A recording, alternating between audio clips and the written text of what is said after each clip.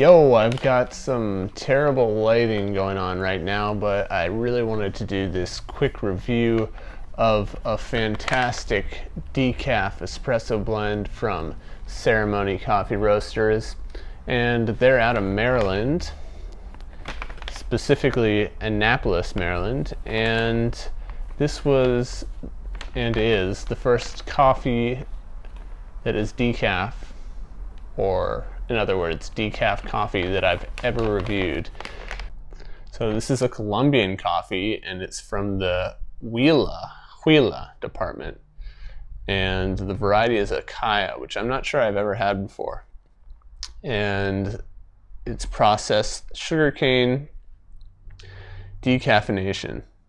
So I'm gonna have more info on how coffee is decaffeinated in the review itself, the written review.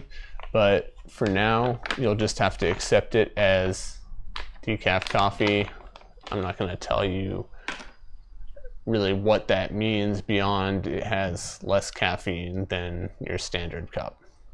And the first shot I pulled with this thing was delicious.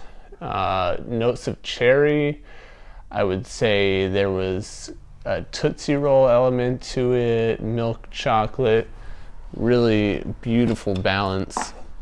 And I actually got 2 bags from them because one of them didn't arrive on time, so they just sent me another one. But it really still has a great aroma. This is probably, yeah, we're already a month off roast here, but these beans are still holding up. So I'll give you a look at them.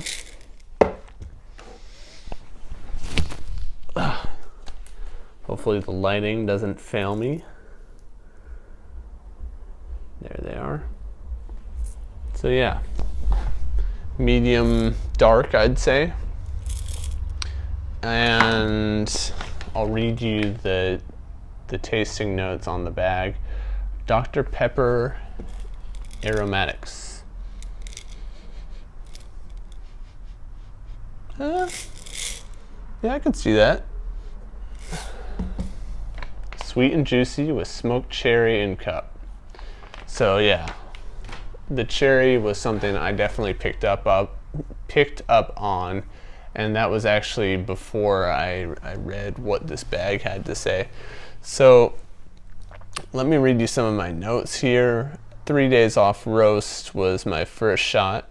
It did 20 grams, and I pulled 40 grams in about 25 seconds. So there was that cherry flavor and a hint of that cinnamon tootsie roll. Not that that exists, but there was a hint of cinnamon separately from the tootsie roll.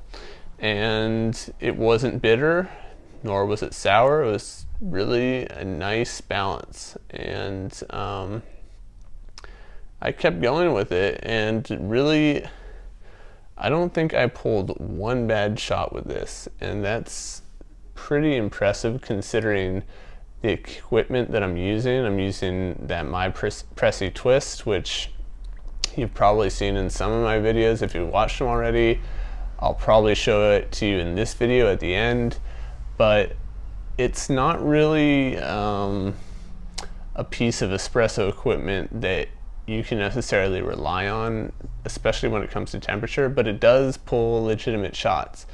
And it was especially legitimate with this blend. So for my first decaf, I couldn't be more thrilled, especially when I can pull espresso shots and not get too hopped up on caffeine and just enjoy it for the taste that it brings me.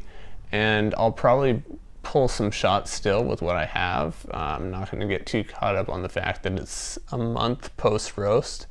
I know that's faux pas to people in the coffee industry, but hey, you know, I think I can still get something good out of this. So once again, Ceremony Coffee Roasters, check them out. This is really a fantastic blend. And I got it once again for my Miso Box subscription.